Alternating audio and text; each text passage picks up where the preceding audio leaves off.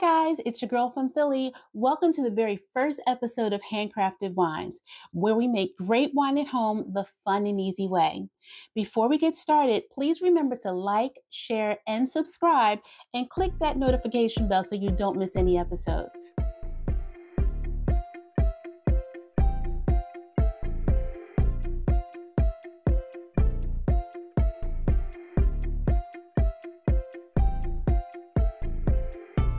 I'm stuck in a cloud, drifting away to get out. Today on Handcrafted Wines, we're going to discuss the basics of wine fermentation or winemaking basics. The basic equipment that you need when making wine at home, as well as the basic ingredients that you'll use for each and every batch. Before I get into winemaking basics, I'd like to give you some background on how I got started making wine in the first place. Back in 2008, my mother-in-law at the time had a massive apple tree in her backyard. Every year, the apple tree would produce dozens and dozens of bushels of apples, and we never really knew what to do with all those apples. One day, I had this bright idea that I was going to take some home and make a batch of apple wine. So that's what I did. I collected all the really good apples that I could find, and I took them home in a big crate. I washed them, cleaned them, prepared them, and put my apples in the freezer until it was time to use them. Then I went online and I did some research. The very first thing that I purchased was this book, the Winemaker's Recipe Handbook. This was my Bible when I first started making wine. The second thing I purchased was a 5-gallon fermentation kit. Now, this was before the age of Amazon, so it took about 2 weeks for me to get everything, but I was so psyched that I was going to be able to try my hand at making wine for the very first time. So I had the idea that I'm going to, because it was harvest time, make something that was similar to an apple cider. I wanted to make a spiced apple wine. So I bought cinnamon and cloves and nutmeg. I purchased my sugar and my yeast and everything that the handbook told me that I needed to make wine. But I didn't use the amounts that I was actually instructed. I thought, a little extra sugar would make it a better wine. A little extra spice would make it tastier. What I didn't realize is you need the amounts of what you use for a reason. So my end result was very, very awful. It was the worst wine ever. The color of the wine was a thick, brown, muddy mess because I didn't really know anything about clearing your wine, the process of clarification when it comes to wine. The body of the wine was kind of like a light syrup, which is not what you want when you're making wine. It was very cloyingly sweet. The other problem was I used way too much spice when making my wine. So the taste of my wine was very bitter and sweet at the same time, which was not a good combination. So needless to say, my very first attempt at making wine at home was an absolute failure. But I learned some things. Even though it wasn't a good wine, it was wine. I was able to take apples and process them into an actual alcoholic beverage. So I learned from that, and over the years, I've gotten really good at making wine at home, and that's why I'd like to share it with you. We can make some fun wines together. So the very first thing that I'd like to do is talk about the equipment that you'll need when making wine at home. And it's not as much as you would think, but it's some specific things that you do need. The very first thing that you need, the most important thing that you need is a way to sanitize all of your equipment. Inside this bottle, I have what's called Star San solution. Now you see bubbles inside the bottle, but there's no soap in here. Star San solution is an acid-based sanitizer that on contact will kill any microbes, bacteria, or wild yeast. That's also very helpful in preventing any type of foodborne illnesses that could come from having contaminated equipment or contaminated fruit. So your solution is number one. The second thing is a place to make your wine in. This is a glass fermentation vessel. For the purpose of this channel, I'll be using 1-gallon glass fermentation jars. You can also use fermentation buckets, and they come in 1-gallon size, 3-gallon size, and 5-gallon size. In my description, I'll put some links in there for different size kits that you can get. But just so that we can see everything that happens during the process of fermentation, I chose to go with glass for this channel. Our glass fermentation vessel will have a basic lid to it, and it will be drilled with a grommet on it. The purpose for having a grommet is for our second piece of equipment, our airlock. Our airlock prevents two things. It allows the CO2 that our yeast produce to escape out of our batch, but it also prevents anything that we don't want from getting into our batch. Our wine will do two different things while it's in the stages of fermentation. One, we're very interested in happening. One is it makes alcohol. The yeast eat the sugar that's in our must and it produces alcohol. But it also produces some gas. And this makes sure all of that gas, or the majority of the gas, gets out during the fermentation process. The second thing that we would need after our first stages of fermentation is a secondary fermentation vessel. I've been following Charles on DIY fermentation for some years now, and there's an ongoing debate on whether this is called a secondary fermenter, a carboy, a jug, a demijohn. There's so many different names to call this particular piece of equipment. The most important thing is that you have one. Along with it, you will have a bung. The bung will fit tightly inside of our demijohn or a carboy or our secondary fermentation vessel, and then we will also replace our airlock in here. Okay. Now, in our primary fermentation vessel, I'm going to go back to primary. One of the things that I always use, but it's not necessary to use. Many people make wine and they don't take this step, but I like to use a straining bag. When I'm making wine, all of my solids will go into my straining bag. So if I'm making blueberry wine, all of my blueberries, if I'm using lemon peel, my lemon peel, if I'm using tea bags, my tea bags, everything that's solid will go into my straining bag. When my wine has finished fermenting, I'll remove this bag out, give it a slight squeeze so that any residual wine that's in the bag comes out. And then the contents of this bag, I dump, because this was food for my yeast. It's no longer good for anything but to throw away. Everything that would be left inside of our fermentation vessel would be wine. But again, it's your choice. There's a lot of people who put all of the fruit in along with the water and the sugars, and they just let it go at it. I prefer to use a straining bag. Now, the way that we know how much wine we're producing when we're making wine is through this device called a hydrometer, along with this device, which is our beaker. When we're measuring our specific gravity or our Brix, we put up to 250 milliliters of our wine must, or our solution of fruit, water, sugars, and anything else that we put into our wine, into the beaker, and we'll put this inside. It will be buoyant and it will settle on a number. The number it settles on will tell us what our starting gravity is, or our Brix.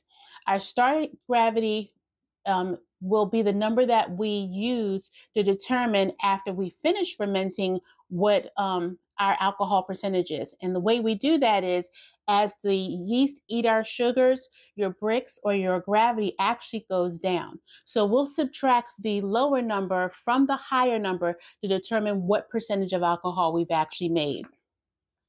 Now, you have wine at 10% ABV, or alcohol by volume, but that would be a very, very weak wine. The target that you'd be going for is anywhere between 12 to 14%. Even 15 to 16% is not a bad number.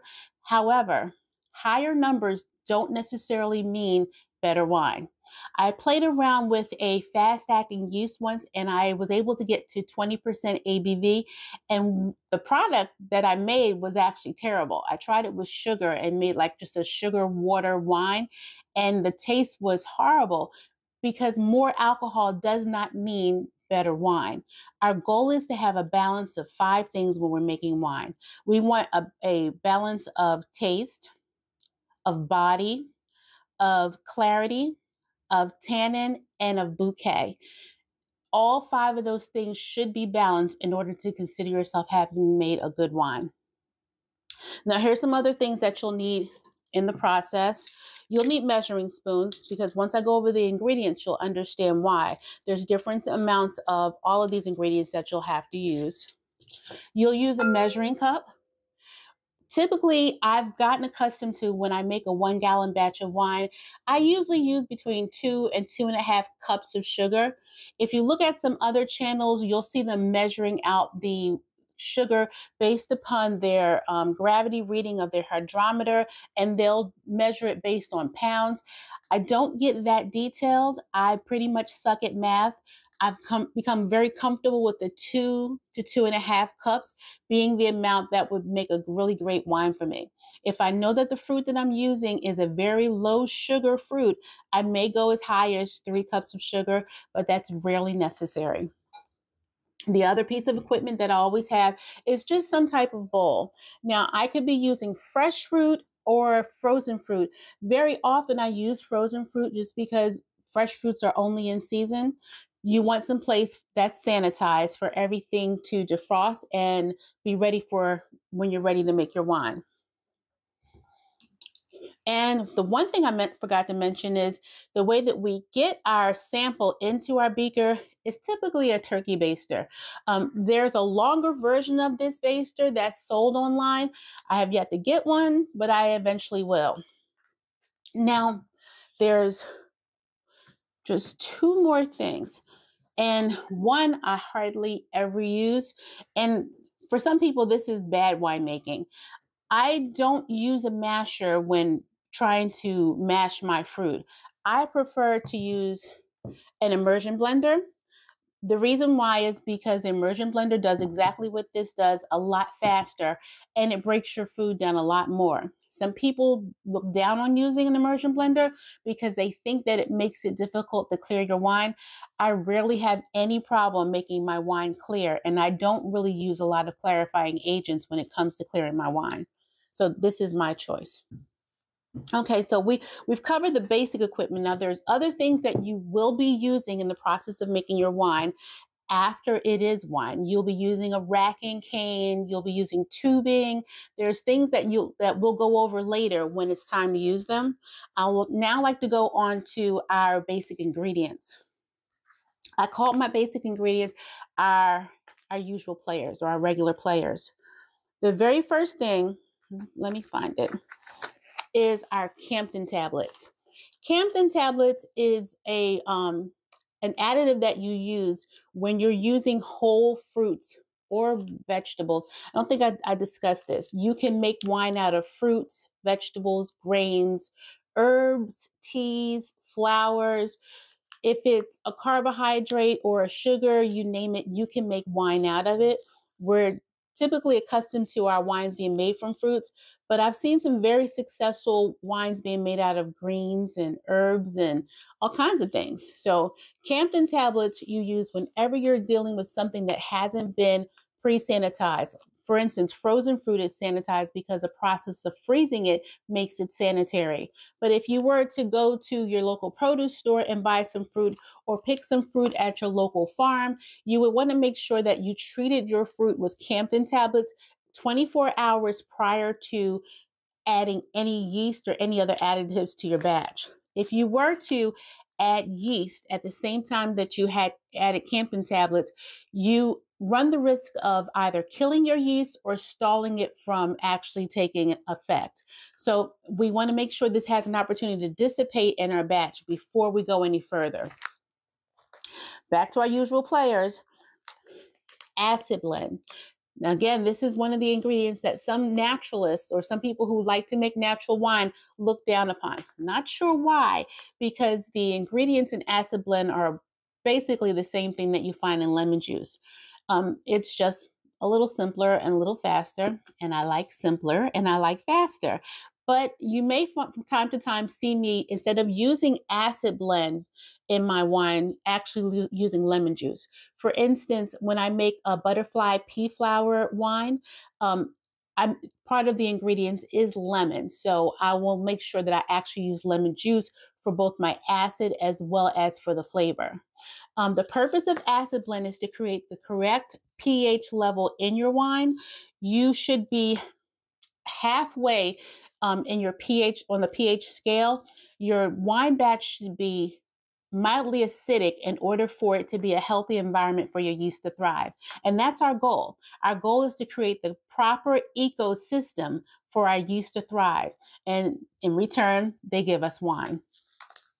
Next to the acid blend, we have pectic enzyme. Whenever you're using whole fruits, I like to use pectic enzyme because its purpose is to break down the cell walls in our fruit to make it easier for the yeast to get to the sugars inside of our fruit.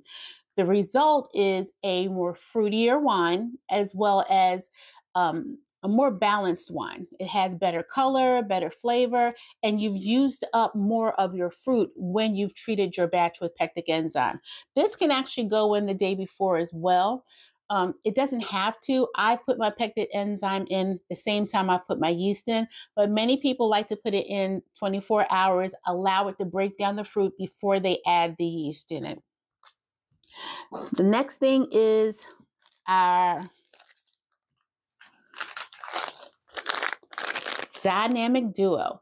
We have our yeast nutrient and our yeast energizer. Our yeast nutrient is diammonium phosphate.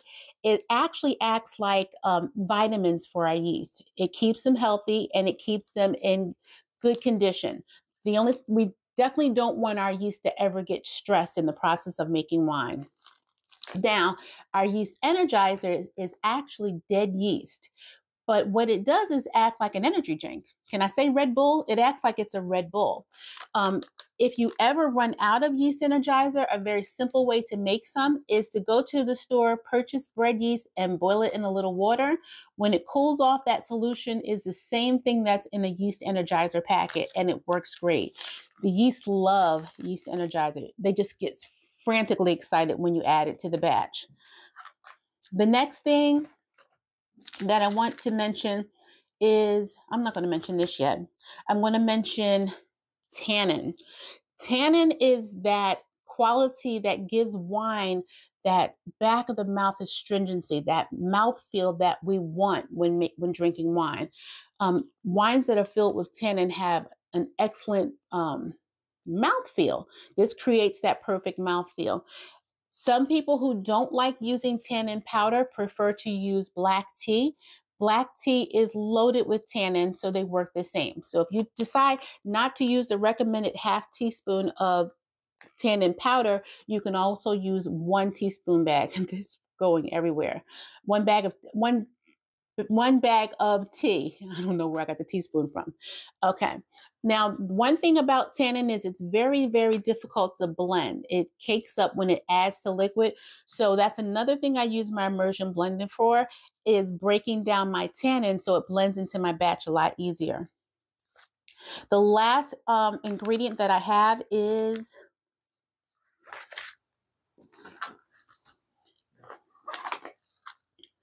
where is it? I just saw it.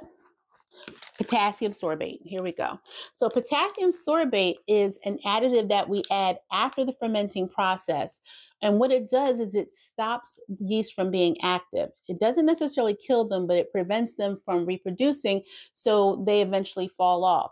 You would add potassium sorbate when you plan to back sweeten your wine, which is typically my method of making wine. There's several methods of making wine. Some people will start their wine and then stop it from fermenting when it gets to the a level of sugar that they want. I like to ferment my ferment my wine until it's completely dry. And then I add potassium sorbate and I back sweeten the wine to the flavor that I want.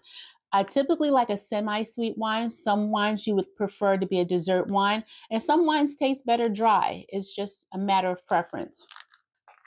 So that's basically all the equipment and all the ingredients that we would use in our batch of wine.